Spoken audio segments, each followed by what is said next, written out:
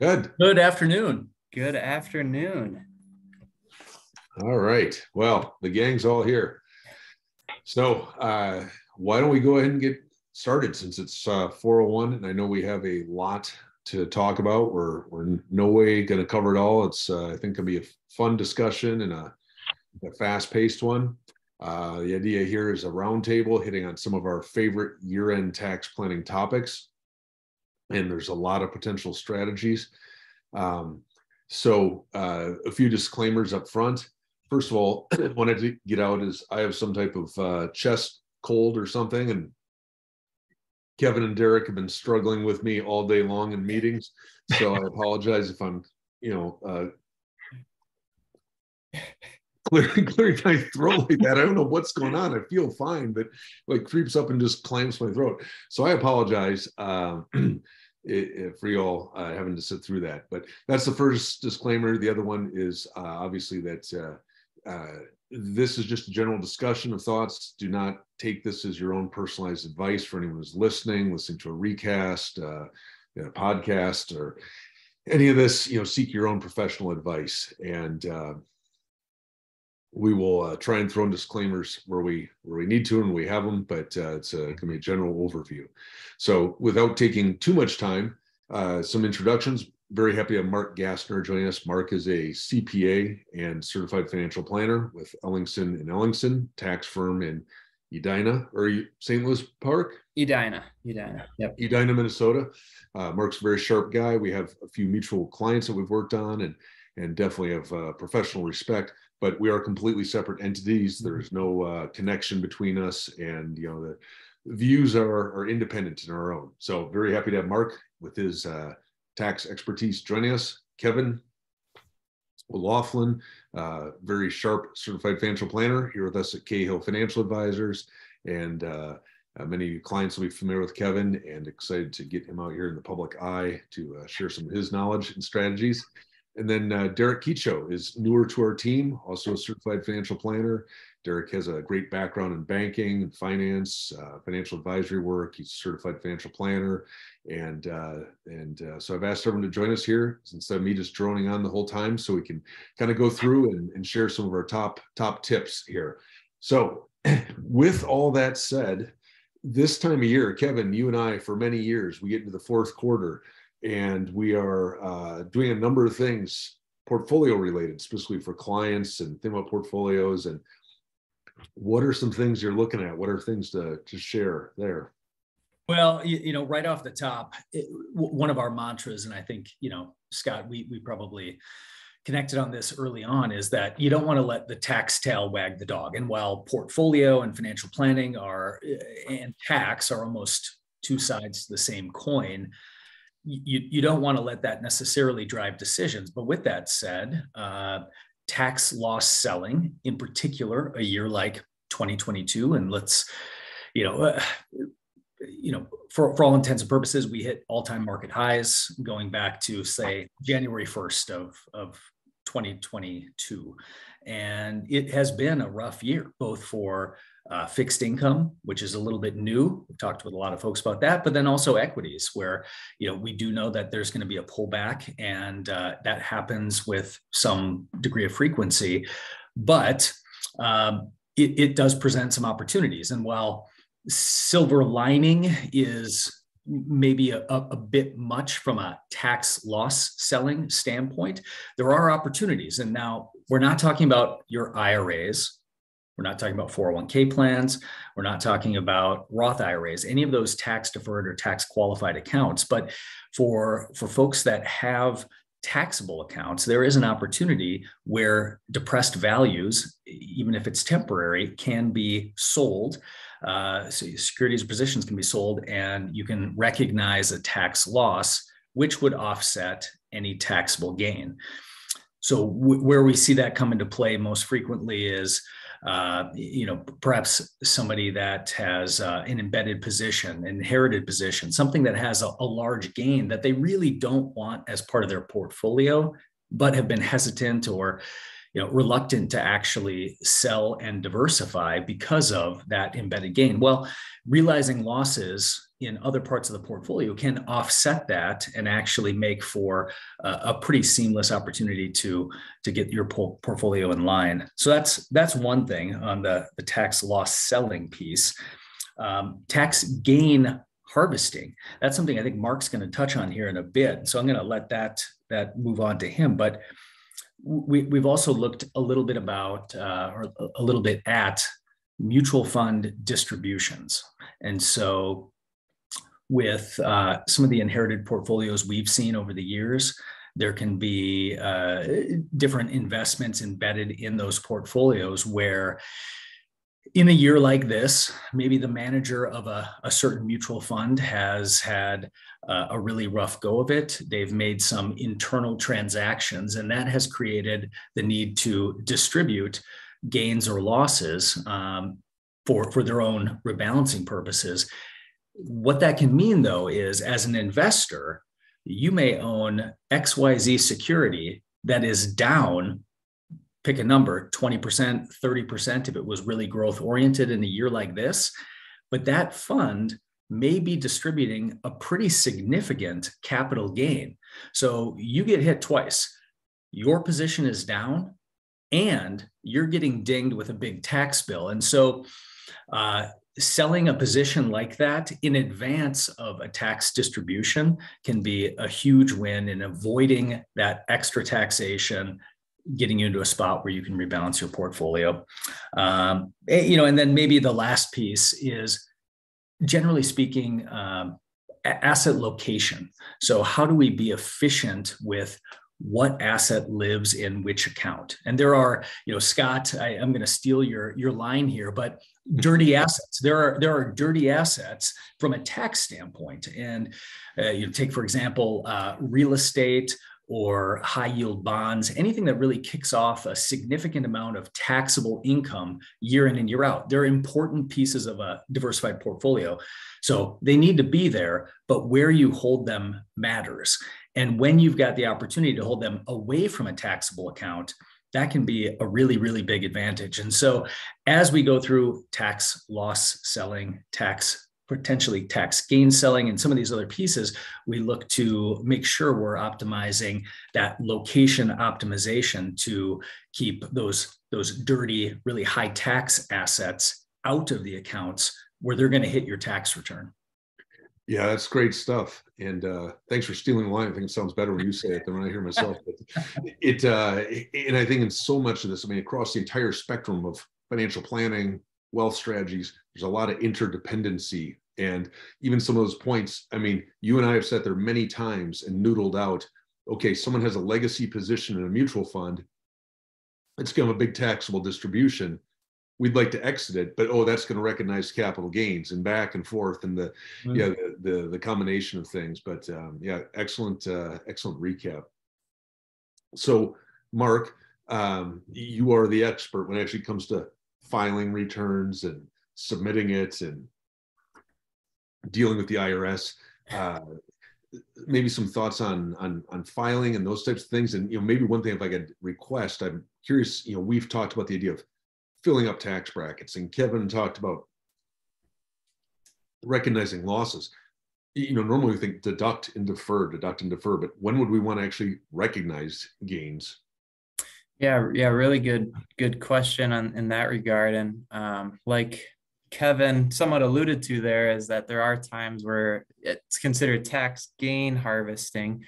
All that means is that, so capital gains long-term are taxed at a preferential tax treatment to those of interest income, those dirty assets that Kevin also talked about. And with long-term capital gains, they allow a 0% tax rate on federal, up to 40,000, roughly speaking, if you're single, 80,000, roughly speaking, if you're filing jointly. So there's a way that you could be in a position where you're at a lower income year this year for whatever other reason, and there really could be a low cost transaction of saying, okay, I have $10,000 of gain in this position. I could sell it today, recoup, have that gain hit at a 0% bracket, buy it instantaneously. You don't have to wait 30 days when it's a gain, and then you're still in the same position, but now we've reduced our exposure down the line of the unrealized gains. And so that's something we see here and there as a planning item here at year end to consider. And it's like one of the least talked about, simplest, most powerful strategies. It's available to a lot of people, and the ability to essentially wash out the gain. I love it. Thanks for explaining that. Yeah. And it's one of those, depends on your situation. You have to weigh pros and cons, but especially if those are after employment, pre-required distributions out of their retirement accounts, it could be a great opportunity to consider that versus maybe some of the other items of Roth conversion. So you're balancing the pros and cons of all of that. And then I know you mentioned two other pieces right now. And one piece at fourth quarter that we're talking is estimated payments with clients, or you're just checking the pulse of your tax situation for 2022. And with that, it's okay, how much income do I have? Am I projecting that I'm going to owe? And if that's the case, how do I pay the amounts owed? Now, just to point out, there's underpayment potential for penalties or underpayment penalties. And people may not be aware, but the rate they used to charge at the IRS level was 3%. It's based on inflation, so it's now adjusted to 6% on the underpayment of estimated tax. So we've doubled, given the inflation situation that we've been in, and people may not be aware of that. So now you have to be more tactical. And when am I paying my estimated payments? The IRS gave itself a raise? Yeah. They're not going to necessarily pay you on the overpayment, that necessarily amount, but they'll take it on your cut. So that's a piece to just keep in mind right now, is that when you used to say, oh, it's free or it's cheap, wait till April, I'll pay the taxes. It is a 6% rate now between now and April if you were to wait, rather than if you're at the safe harbor levels or protected from penalty levels. Very good. Very good. Thanks, Mark. So Derek, I know we talked about, there's this whole array, a whole sort of a jumble of numbers and alphabet soup of special retirement plans provided for in the tax code, individual retirement accounts, a few different types, qualified retirement plans, big issue. A lot of our clients, that's where they've amassed the bulk of their wealth. What types of things are we looking at year end in regards to those plans? Yeah, I had I had a little bit of a list put together, so I'll try not to monopolize more time than necessary. But I think kind of on the qualified retirement plan front, and I'll keep things pretty simple, I'll primarily just be talking about 401k plans, since I think that applies to most people. But one kind of year-end planning item that people are going to want to be thinking about is just making sure you're maximizing your 401k contributions at the end of the year. So just to attach a dollar figure to that, in 2022, you have the ability to put away $20,500 if you're under age 50.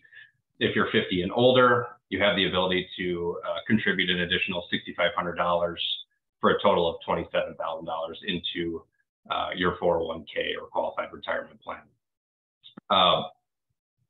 I think that's an important piece to be considered every year. I know we're talking about kind of year-end tax planning strategies where you might only have like a paycheck or two left, but you could definitely pull up your most recent pay stub. If you've got some extra wiggle room towards the end of the year, getting those pre-tax dollars in 401k can be important in bringing down your income for the year, your taxable income.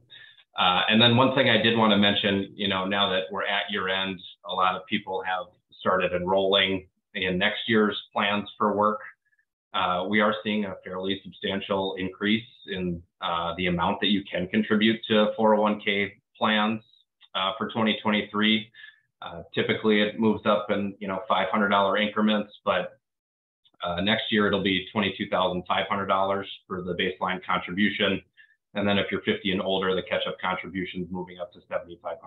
So you can stock away $30,000 on an annual basis into 401k plans. So just something to mention to the audience today. So giving away my age a bit, for a long time, early in my career, the IRA contribution limit was $2,000.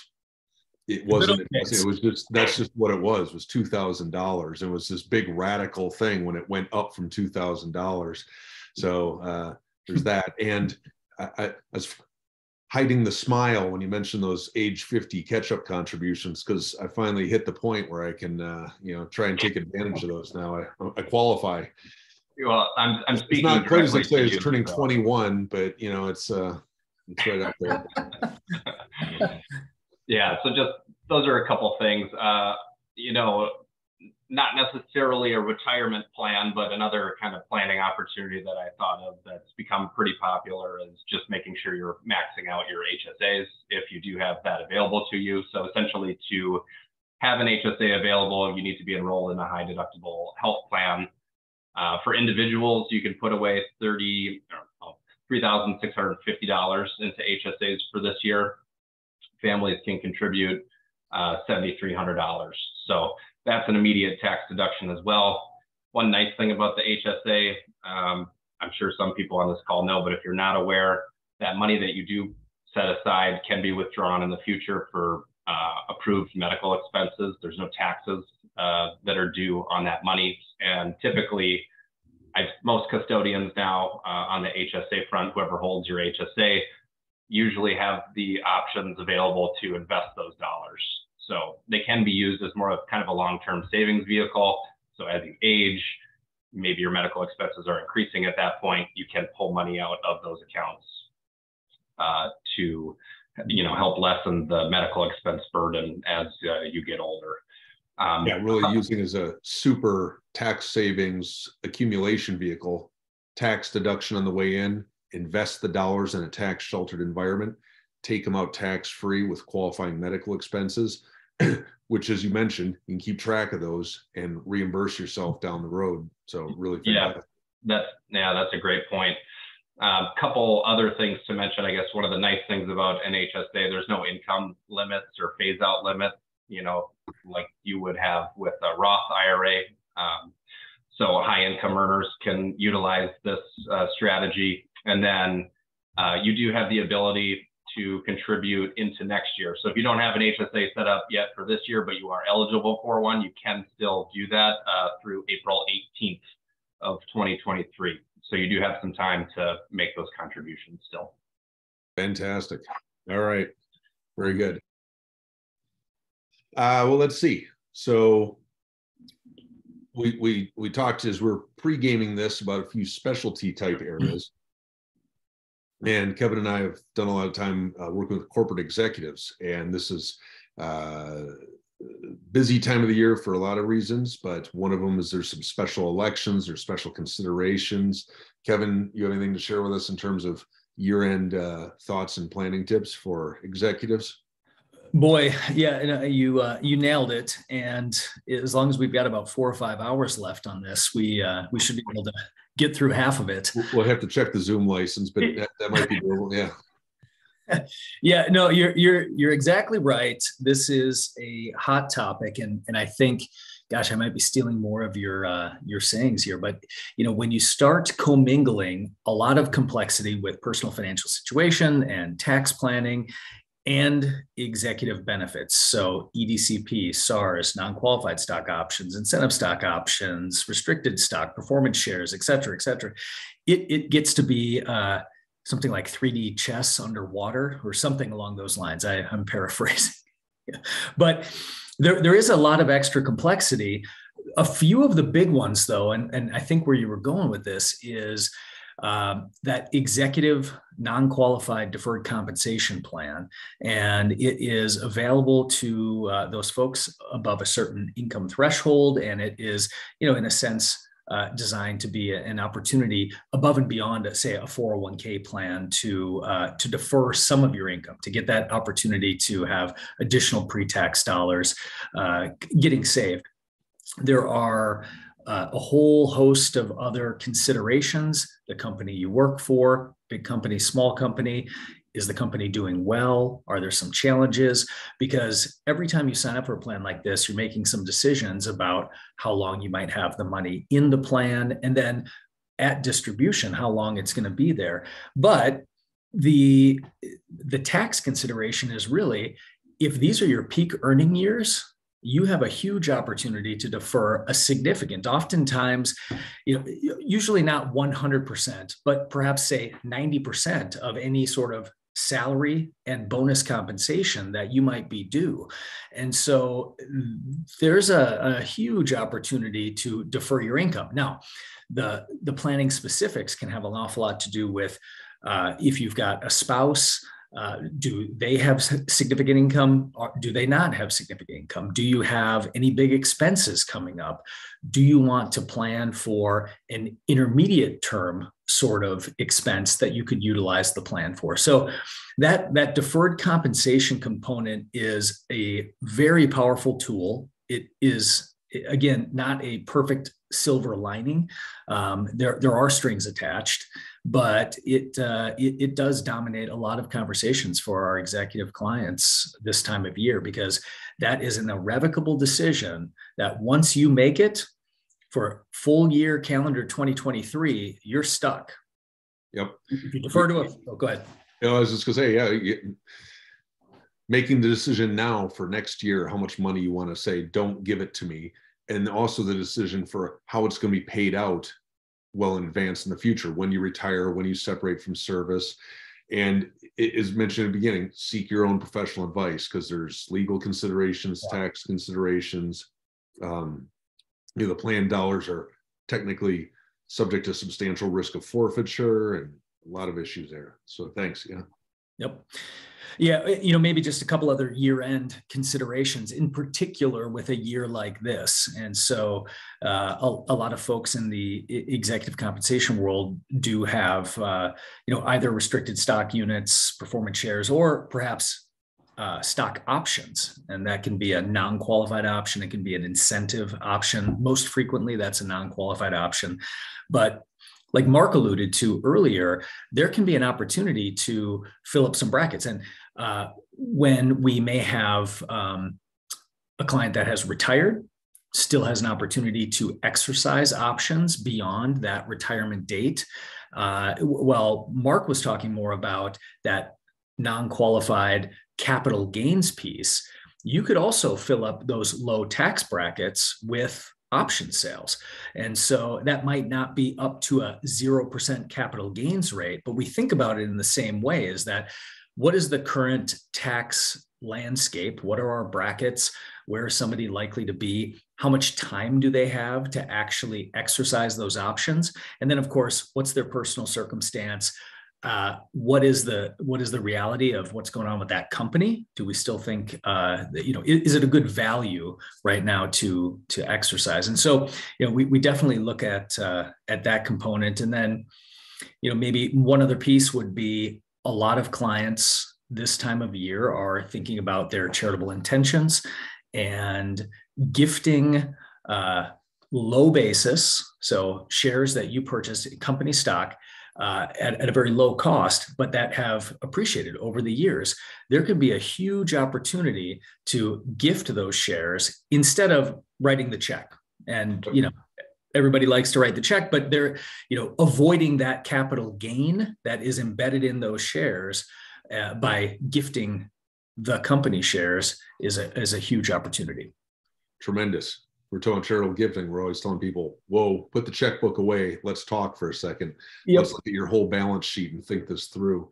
So yeah, tremendous opportunity for gifting to charity, but also to family, right? Mark was describing that 0% capital gains bracket. Yep. Maybe there's people in the family, lower income, and you could gift those highly appreciated shares that have gone up in value and let them sell them at a lower rate. Yep. We've seen that on a number of occasions where people in the power stroke of their career, they are at their peak earning years in a very high tax bracket, but can gift shares instead of, say, the annual gift exclusion for their kids, grandkids, what have you. If that's something you want to do, getting rid of those highly appreciated shares can be a great way to do it, because oftentimes their kids or the beneficiary of that is in a much lower tax bracket. Yeah, that's great. Maybe touch on a few things. We've done a series of these types of wealth strategy webinars. Mark joined us earlier in the year and we talked about state residency issues. And there's some wrinkles there that come into play with the deferred compensation plan. If someone's thinking they might move to another state, both some reasons for why they might want to participate and also in the payout election. Yeah. And we've also done a couple that we've talked specifically about executive compensation with John Nersessi and Wealth Strategist PIMCO. So if anyone's interested, let us know. We have those on file. So, well, that's great. Thanks, Kevin. Mark, what about business owners? Any particular techniques? Yeah, I think at top of our radar right now, especially for Minnesota residents, small business owners, is what came to be last year. Maybe people had heard about it, but the pass-through entity tax rules, as you may know, from a itemizing deduction standpoint, you're capped at $10,000 of taxes, real estate taxes, income taxes that you can deduct. So when we're thinking standard deduction versus itemizing, state like Minnesota, high income tax state, was really penalized in some ways by having 10,000 be the cap. So a way around that the state of Minnesota ended up passing was for S corporations or partnerships, a way to pay state income tax at the business level on the behalf of the individual owners or partners. And what that does is you're paying the tax. It's a deduction, a business deduction on the business level filing, and then you get the credit on your personal filing. So as an example, if Scott, you were looking into this and typically paid $10,000 in state taxes from really what your business income was. It could be that you make the election to pay it at the business level. You pay the $10,000 there. Let's just say, as an example, you're at a 24% bracket. That 24% federal bracket, now you have 10,000 extra deduction, that save you $2,400. So if you don't do it, there's no state tax savings, it's all federal. And we're seeing this kind of throughout the country. Minnesota is not the only state that passed something like this. So if you're in other states, definitely talk to advisors of seeing if your state has something similar. So that's probably piece number one of low-hanging fruit. That's related to what people are fondly calling the SALT, right? SALT limitation. Yep. Yeah. The SALT limitation that's been in effect for 3+ years. State and local tax. Yep. Yeah. Yep. And I mean, some people claim, and it seems there's some evidence that this has actually prompted quite a few people to consider moving states because of the state tax issue, right? Losing the deductibility. If you're in New York and you had a large deduction for your state income tax, all of a sudden that makes Florida look that much more attractive, right? Absolutely.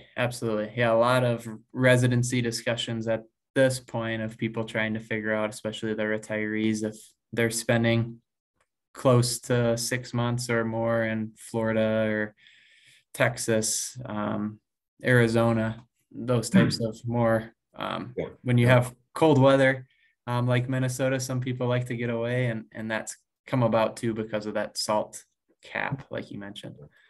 Mark, I'm just kind of curious, are there any discussions around the SALT cap happening? Any rumblings that you've heard of on your end? It was brought up in what was kind of previously proposed tax legislation that nothing ever did get passed, kind of in the last sessions at the federal level, right? This is a federal cap piece. Right. So I don't necessarily anticipate anything. All of this will sunset in years to come, but we're still in a place where we have that cap. And so we're assuming that's going to remain the same going forward. I mean, if you're going to have still kind of a split Congress, it may be tough to pass significant tax reform at the federal level. Okay, got it. Yeah, I was just curious. Yeah. If it's still 70 degrees in January in Florida, does it matter? We are. Yeah, good point. Even earlier today, we spoke with some clients who are in Georgia. Their shorts and t-shirts says 70, and they're taking their boat out for a last lap before they winterize it. Yeah, we can't speak the same way, I guess, this time of year in Minnesota. Mark, what about throw some zingers at you? You know, end of the year, you see these ads, these sales. You know, business owner buy a vehicle, buy a big truck or something for the deduction. What about equipment, accelerating expenses, those general types of things for business owners? Anything you recommend or have people look at? Talking about saying, hey, let's bring forward expenses or defer billing. Yeah, I think you hit it right there in that last sentence of bring forward expenses. We don't want to necessarily just say like, oh, how else do we spend? We always want to lean into, start with what is financially, you know, the thing that aligns with your values. Yeah. And where I've got a buddy who's in a family business. He's always like, oh, it's a write-off. It's a write-off. I'm like, whoa, I'm not sure you know what a write-off means, right? Yeah. It's still costing you money. It's just you're saving your tax rate on it, right? Because like in that lens, you know, if I spend $1,000, you know, you either spent $1,000 and you're out 1,000, and you save 25%, so you're out the, you know, $750, or if you didn't spend it at all, you're still better off in a way. But if it's bringing forward expenses, we do see that as a way of really, you're looking at it, it's always just a bet on tax rate this year versus tax rate next, or whenever you're looking. Yes, you could say time value of money, but just kind of an overall theme is more like, did I earn more this year? Am I considering purchasing a vehicle or investing in that for the business? Or even cases where people are saying, we were more successful.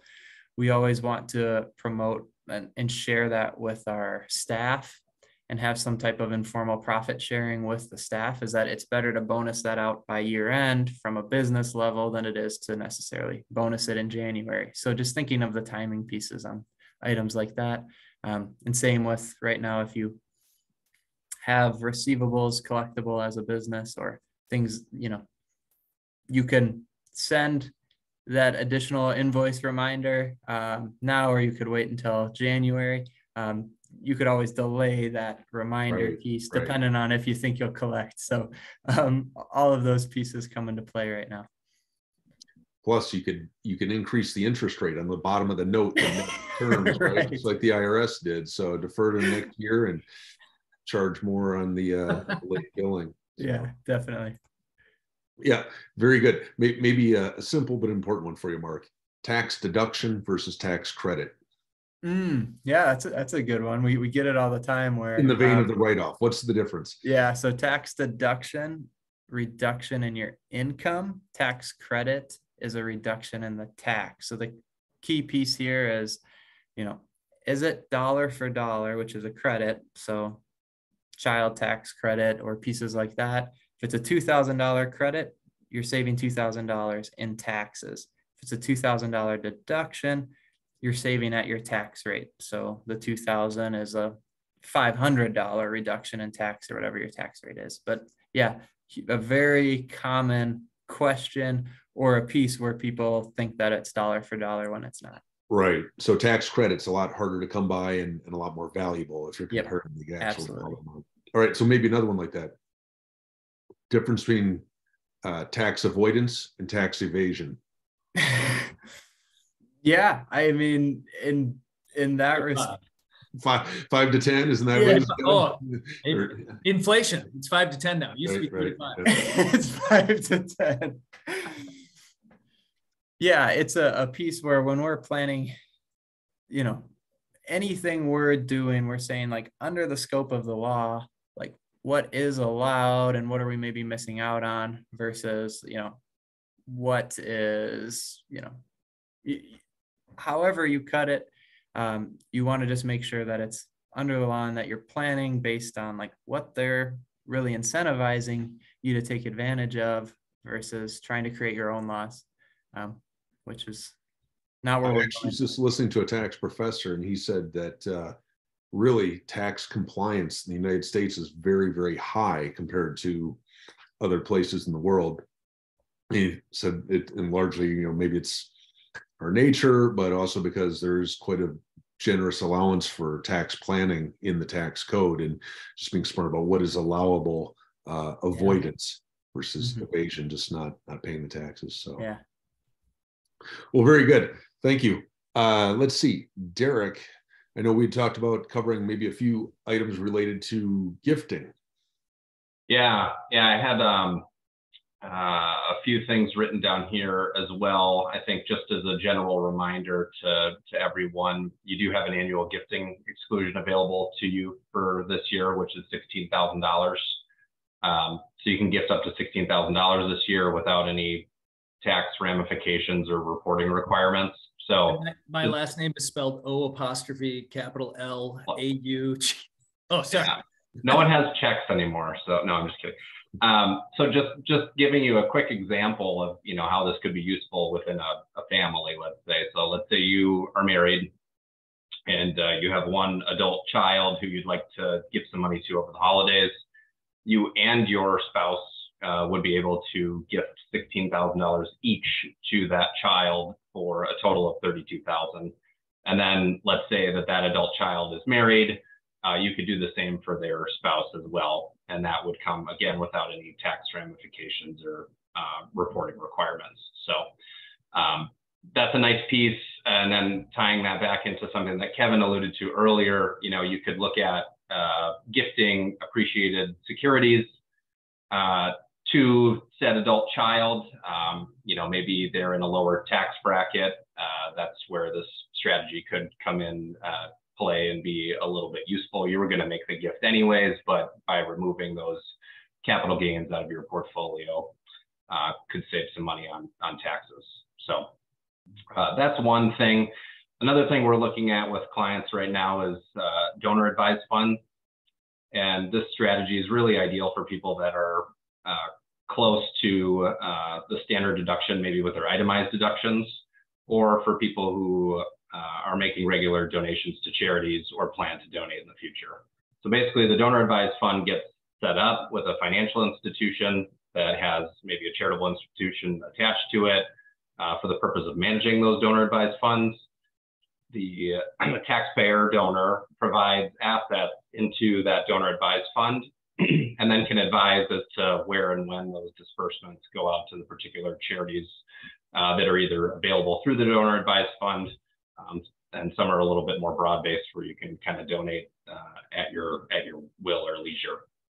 So this strategy really effectively gives the donor a tax benefit today by receiving the upfront tax deduction for the fair market value of the assets that they put into the donor advised fund for the year that the contribution was made. So, we talk along with the strategy, we talk kind of about bunching contributions. So this just came up actually in planning with a client recently, where they are very charitably inclined. They like giving.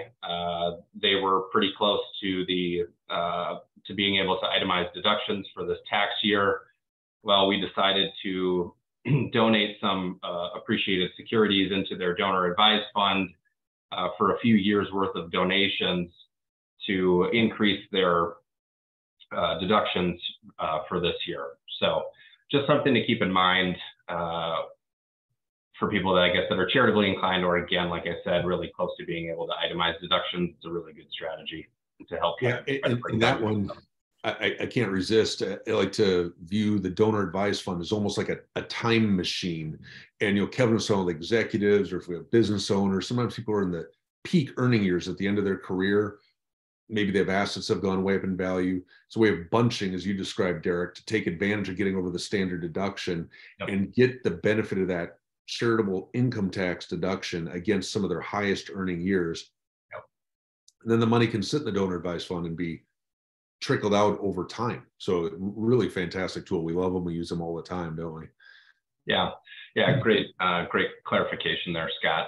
And then, another gifting strategy that we're looking at with clients is qualified charitable contributions, or QCDs. So again, throwing more acronyms at everyone.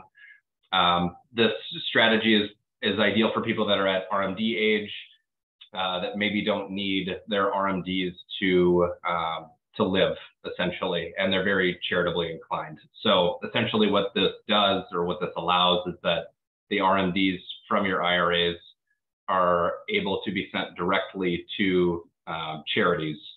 So a few things to keep in mind, I guess, with this strategy, and Mark, you can correct me if I'm a little off on the details here, but I don't believe that gifts to private foundations work, nor donor advised funds. So they have to go directly to the charities that are eligible. And one kind of thing that I found interesting as I was kind of doing some research for this particular topic, the charities cannot send anything back to the donor. Otherwise, it nullifies and disqualifies the QCD tax treatment, which I thought was pretty interesting. So if they send you a little, like, I don't know, thank you Christmas tree in the mail or something, like little thing for your an ornament, maybe just send it back to them. So yeah, that's an interesting point, Derek. Yeah, like, so no going to charitable silent auctions and bidding your qualified charitable distributions on the silent auctions, I guess. There you go. Mark, maybe one other question I've heard that I mean, the QCD, the qualified charitable distribution, is relatively new. Its future is uncertain. It was extended, but the reporting of it, it's not real clear, right? And this is an easy thing for people to miss on their tax return. Yeah. It can look like just a regular taxable distribution. Do you have any thoughts for us on that in terms of tracking that or noting that? You're right. The brokerage firm or whoever is the financial institution that you hold your IRA at, they're not going to report it on the tax document that, oh, I took 10,000 out and it all went to charity, so 0 is taxable. Just make sure you're telling, if you have someone who prepares your tax return, you need to specifically tell them it came from the IRA. Otherwise, it's very easy for someone to just report it as they see it on the document, which it will say that it's all taxable. It really comes when you file your tax return that you're reporting it as such, as a deduction, or that it's not considered taxable income. Great. Let's see. I want to go back on a couple things and ask the brain trust here. Kevin, you were talking earlier about tax loss sales, taking the opportunity to reposition the portfolio. Maybe this is a bit of a silver lining. We've put quite a bit of thought about, okay, when you're doing that, or someone comes in and we're repositioning the portfolio, what are the ideal vehicles to have those dollars be reinvested in? I guess I'm kind of teeing you up for thinking about what maybe some of the downfalls of mutual funds versus some of the other structures we're looking at. Yeah. So, if we exclude ostrich eggs and pull tabs, then yes, they're better. One of my favorites. Yeah. Meat raffle tickets. Yeah. Yes. There you go. Yeah. That's a good one too. So, I think rewind the clock a couple decades when both of us had gotten started in the profession, mutual funds were that wrapper, that investment wrapper that provided some diversification, and some of them were quite specific. Some of them were broad-based. That gave way a few years down the path, maybe say mid 2000s, to a real flow towards exchange traded funds, that ETF. So more acronyms, but a mutual fund versus an exchange traded fund are effectively the same, a pooled investment, but the composition and how they're created and the tax ramifications are quite different. And so it is a bit of a rabbit hole, but the bottom line is the mutual fund is a pass-through entity. And so as there are gains or losses inside that fund, those gains need to be distributed. There's a creation and redemption component to an exchange traded fund where they are much more tax efficient. And so, without getting too specific, there a number of the firms that we work with have actually been moving that direction. So the opportunities to leverage that ETF wrapper have become much more frequent, and that does dominate a big chunk of the portfolio recommendations. Yeah, and something else, thank you, that we're looking at, and I think we're thinking could really work in certain situations, maybe not all investor cases, but this idea of direct indexing, or what's really separately managed accounts. I mean, how does that work, and why might that be a benefit tax wise? Yeah, it's a great question, and it is. Again, rewind the clock. Separately managed accounts have been around for a long time. My first experiences with them were that it was a lot of stock pickers. It was very high costs. It was, in effect, the industry's way of increasing revenue while calling something a new fancy name. And there were several downsides with that, and so had shied away for quite some time. Now, fast forward to today, and the last few years, direct indexing low cost, broad-based. We're big fans of that, and as a default option, it's a great way to invest. But the direct indexing is, instead of owning a product or an ETF, a mutual fund that represents an index, you actually, as the investor, own the index, all of those individual companies. So we'll just use the S&P 500 as an example. Instead of owning one line item that, say, Vanguard S&P 500, you own those 500 companies in proportion to that index.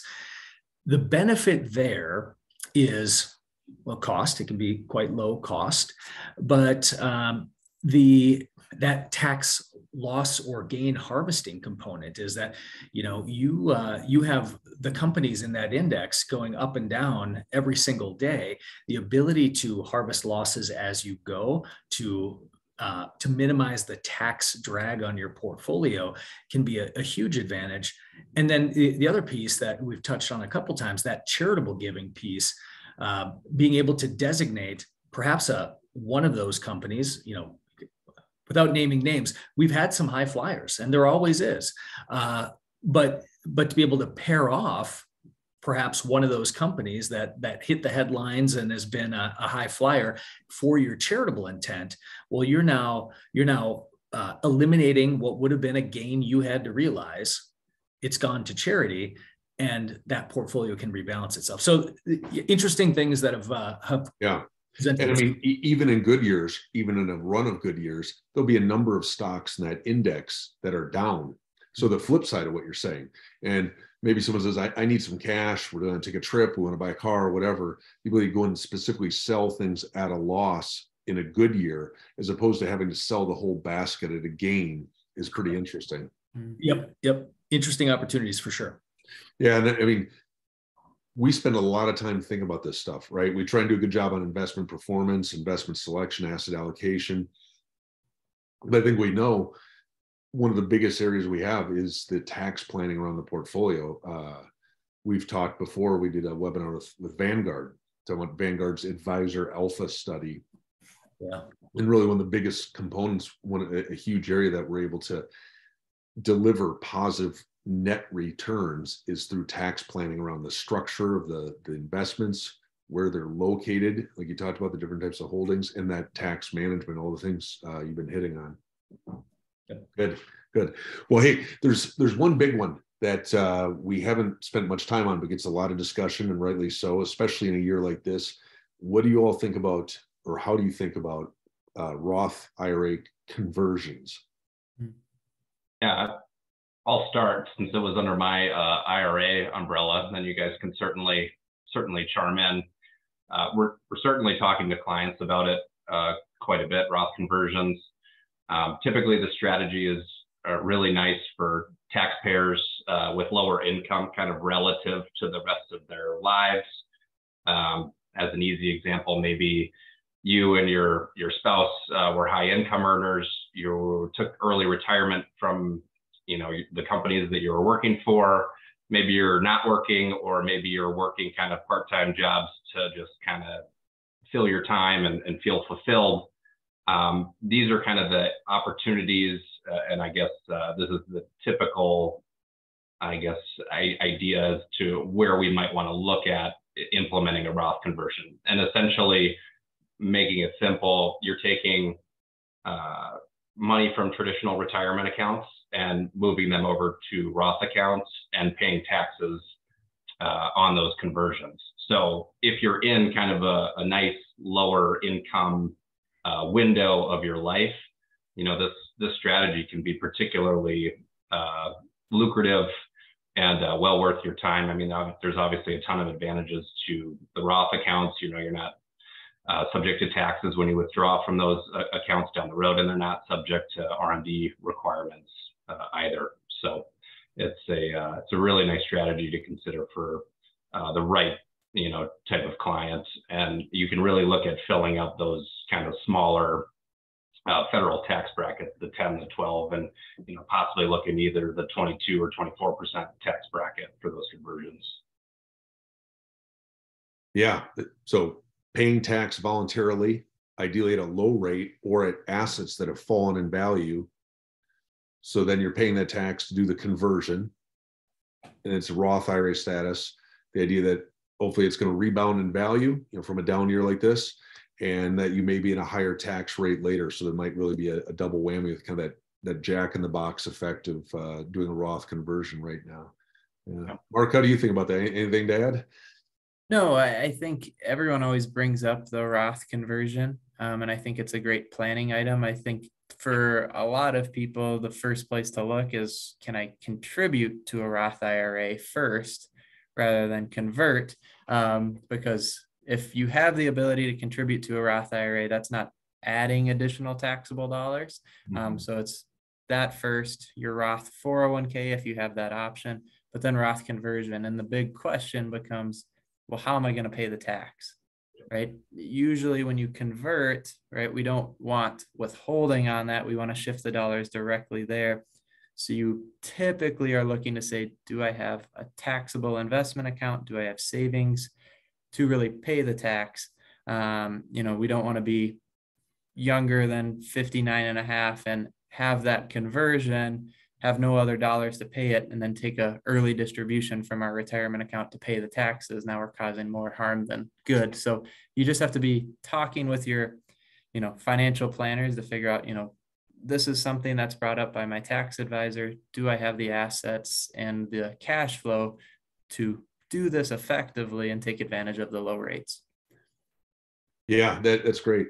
As much as I love Roth conversions when they work, I'm maybe a bit of an odd duck in the industry that I think they're a bit oversold, or maybe a lot oversold. And I think for a lot of people, especially when they're accumulating, if you are higher income, the ability to have dollar for dollar, every dollar working for you and building your assets can be really valuable, because the future's uncertain. We don't know. We don't know about future returns. We don't know about future tax rates. And I know the idea of tax-free sounds fantastic. Like, it puts a smile on everyone's face, right? But to voluntarily say, okay, I'm going to write this check on a conversion, and that money's gone. It's off your balance sheet. It is gone, just with the hope that you'll be in a better position in the future because of it, versus leaving those dollars at play, I think is it's an interesting very one. Carefully. Yeah, Scott, because there's people who are fans, there's people who are against. Same thing in real estate, people who are for, people are against. When it comes to Roth conversion, the numbers, all it says is it's just a bet on tax rate today versus tax rate tomorrow. Yes. People always think that, oh, I'm getting tax-free growth in my portfolio. Well, you technically lost, like, how the calculation, all it works is, am I at 32% now and 37% down the road? You're just looking at that. There's no other piece really to the calculation other than a tax rate bet. It can be a great play, but Kevin and I were telling old time stories. Well, there's a fellow out there who's made a career out of talking about the taxed bomb that's coming down the road and how it's going to be so bad. He's still doing it 30 years later. And, I look at him like, his advice technically would have been wrong, maybe right for a couple of years, wrong, right, but not a tremendous win by any means. In many cases, people would have been better off saying, I'm not going to prepay on a conversion. And the effective rate has been about the same or less for much of that time. Definitely.